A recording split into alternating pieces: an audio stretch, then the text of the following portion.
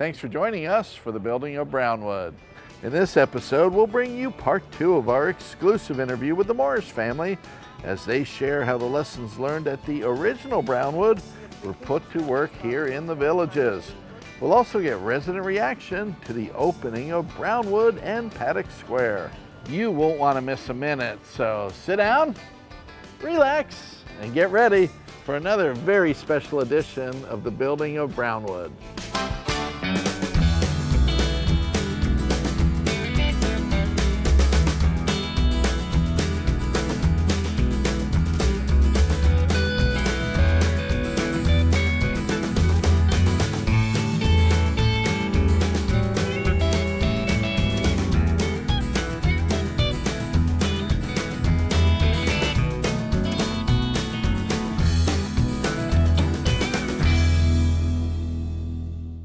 Paddock Square in Brownwood is another truly special place where good friends gather for a great time. Wherever you look, you'll see attention to detail from designers, landscapers, and construction crews who have worked hard to create this authentic replica of a 100-year-old Florida cattle town. And here on West Torch Lake Drive, you can't walk a few feet without hearing people talk about how excited they are to be here.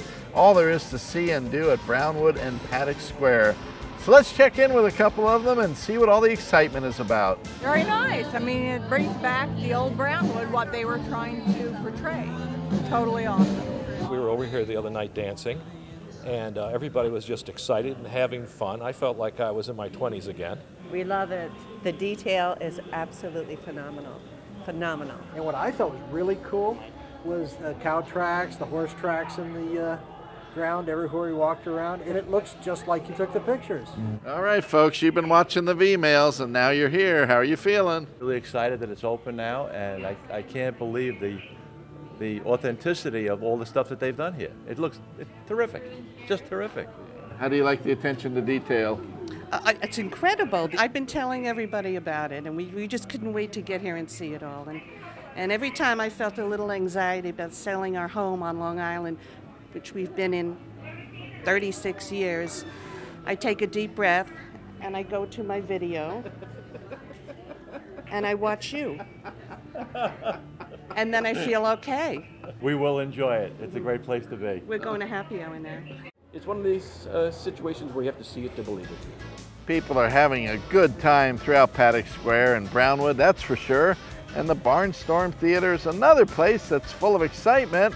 It's here that I ran into Danny Tilton mingling with our residents at the ticket window. Well, what do we have here? Danny Tilton. Hey, Gary. You're in line just like a regular moviegoer. What are you doing, man? Making sure everything's working right. Yeah, but you could go inside to do that. You were going to get a ticket and go see a movie. I do got the keys. What am I thinking, huh? Well, hey, you're thinking what I was thinking a couple nights ago, and we've already enjoyed a couple movies here. It's fantastic. Good. You like it? Well, I like it, but just think, this is like history or deja vu, because you and I were standing right here when this was dirt and footers, and now just a few months fast forwarded. How are you feeling now that the Barnstorm's open? Yeah, it's a great sense of accomplishment. For all the guys that's worked on this, kudos. One of the builders, very good man. Put up most everything you're looking at on the outside here. Holy cow, a lot of hands, help to make it happen. And that's right. It's kind of fun just stand here and watch people, the smiles going in and out. You've got to feel a great sense of satisfaction. That we do, all of us. How many guys you have on this project? 25. 25 wow. Good ones. Okay, now they all go in and watch, so it works out great. All right, now instead of 2 people in line, there's about 15, Dan, so I'm going to let you get back in line. Thank you. And I will catch up with you later, my friend. Yourself, man. See you later, Dan. Not only are the residents having a great time on Paddock Square, but so is our good friend Ted Graham here at the log cabin. Well, there were all kinds of firsts at the opening of Brownwood, and first person to perform live here on the stage was Emily Graham, your daughter, Ted. How did you feel seeing your little girl up there? Well, it was just amazing, her being the first performer at Paddock Square and me having the opportunity to be involved with the project, and really seeing it from conception to final completion, and my daughter's being opening performance was very special to me. And not only just opening night, but It's going to continue. Good times out here, aren't they? Oh yeah, just what I saw was my daughter, the opening performer at a venue where there was just going to be live entertainment 7 days a week, year round for years and years to come, and all the residents that would enjoy that and what it would mean to everyone. So I just saw it as the beginning of a really great, long, beautiful process. We're going to enjoy it together, my friend. Thank you. Overall, it looks like everyone's having a boot-scooting good time, enjoying their first experience at Brownwood. In our last episode, we journeyed down memory lane with Mark, Jennifer, and Tracy as they took us back to where it all began, the original Brownwood in Central Lake, Michigan.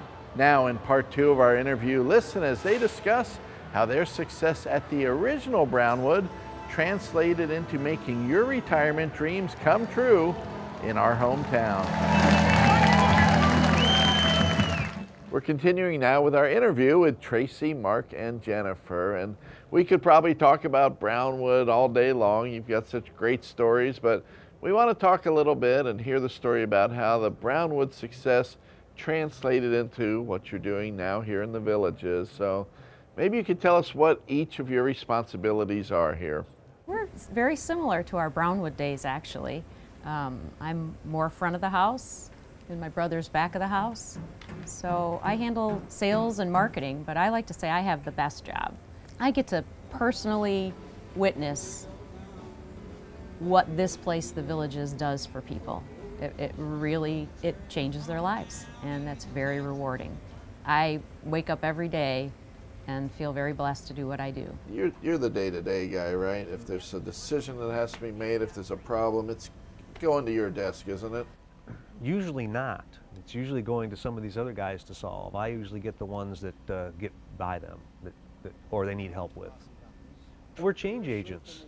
We're here because we're adaptable. We've come this far because we, including you, are able to make the changes necessary at the time. What we do, we adapt. Shift and roll, baby. You're surrounded by people you trust. It makes it so much easier to take a risk and to try something because you know there's always someone there for you. Always. Someone's got your back. Tracy, what do you do? Tell people you've got the best job, right? I absolutely positively have the best job. I get to work with a lot of very incredibly talented people and that help create the environment that we live in here in the Villages. It's it's a great job. You get to shop too. I do get to shop. She's a professional shopper. I'm a professional shopper. I'm not a shopper. I am a buyer. Right. Well, there's a big difference. It's a big difference because I know what I want and I go and get it. And I have a lot of people who help me go and get it too. I put the layers on that make this place look the way it does. I like to say that she has an unlimited budget and she exceeds it. It is not true. I'm very, very budget conscious. I am. Now wait a minute.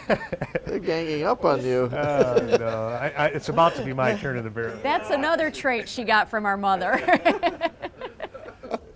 Oh, your mom, obviously, she left her mark on so many great buildings. She was wonderful. And you basically were an understudy, right? Did you learn from the best? I think I did, yes. I hope I did. I hope I learned, but definitely from the best. Oh, I'd say she'd be very proud. Yeah, your buildings are amazing too. You're a great designer. I think she'd be proud because I have 2 granddaughters. I think that's why she'd be proud. Yeah, that's what she'd be proud of. That's right. That would be her favorite part. Yeah. Well, let's rewind now to even before the 3 of you came down from Michigan. Tell us about the beginning and how your family got involved in what became Florida's friendliest hometown. When the Villages started, it was Orange Blossom Gardens, and at the time, Harold was a partner with Al Tarzan. But Harold was 72 years old at the time when Al said, hey, let's either sell the place or buy me out, I'm ready to retire, how about you? Our grandfather Harold said, Gary, go check the place out If you think there's anything there, at the time I think we were 1,500 acres and they were selling like 30 homes a year.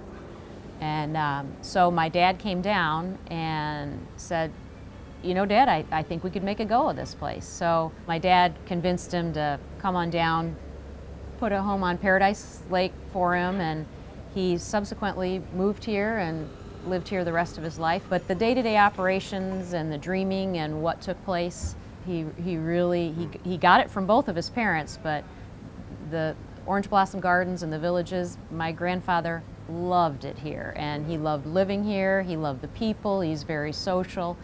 But, you know, the behind-the-scenes, day-to-day operations and ideas they're Gary's. Tell me about the core values and the philosophy of Brownwood and how it's evolved down here, or is it the same philosophy you had there? There are no menial jobs. Every job is as important as the next. I think in our training manual at Brownwood, in the cover, it always said, the handshake of the host determines the taste of the roast. That catchphrase was, you know, on the training manual of the restaurant. And it's on the training manual here. So many amazing things have happened here in the villages. People want to know what's next. How are they going to top themselves? What do you say when people ask you, what is the future of the villages? People wonder about the future of the villages. It's right here. We're doing it every day. And the future of our family, we have lots of children who already work for this company in various different ways and are bringing incredible talent to the table, and we're very proud of all of them. We're really lucky. Our kids, our grandkids could live here, they can work here, and it's really neat to be a part. I mean, whatever small part I got to play in this, it's great to be able to look over your shoulder and say, wow, that's a forever thing. I think it's unusual for a family to really stay together like this, especially when we had parents who encouraged us to do everything and anything we wanted. You've said that so many people have played a part in the success of the villages. Tell us about how you've honored and recognized those people. When we start designing our town centers and stuff like that, we actually come up with a storyline first, because a fictitious storyline, let me rephrase that. The reason for it is to, it gives the town a life. We made up these stories about the people who lived in Spanish Springs and Lake Sumter Landing and Brownwood, and consequently, you know, like any story, it's what you know and what you've lived in your life. So with Spanish Springs, it was extremely fun because we actually, the whole family and some of our friends and design team people, and we pulled names from people in our past. We just wanted to honor our history, and personally, and also the history of everybody who has come to help us, and so it's just really fun.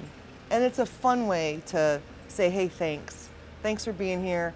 Thanks for helping us do this. Thanks for being a part of our life. Thanks for making us laugh. You notice the placards as you go around any of the towns, and that'll be present in Brownwood as well, where there's a cast of characters from our past, and maybe some that are recent. Maybe there are some that are named maybe after some new members of our family. Yes. Such as? Oh, such as Sharon Rose Weechins and Eleanor Lee Weechins. My granddaughters. The grandchildren. For those of us who haven't had the privilege of visiting the original Brownwood Acres, tell us what you've brought down here and recreated that's similar to the original Brownwood, or the spirit of it.